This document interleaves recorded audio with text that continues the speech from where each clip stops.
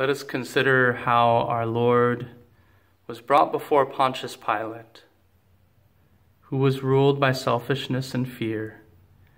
And in his selfishness and fear, he sought a compromise, knowing our Lord was innocent and knowing that he must satisfy the crowd.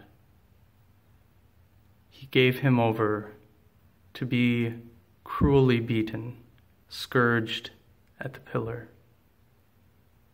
Consider how his compromise, motivated by selfishness and fear, caused great pain to our Lord. How often do we compromise our faith, compromise our morals? How often do we compromise with the world, with our selfishness?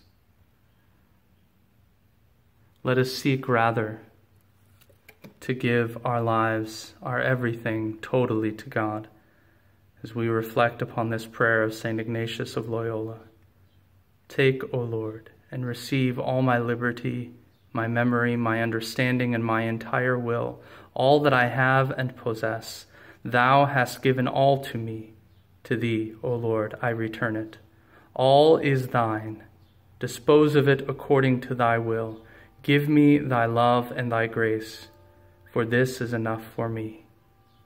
Amen.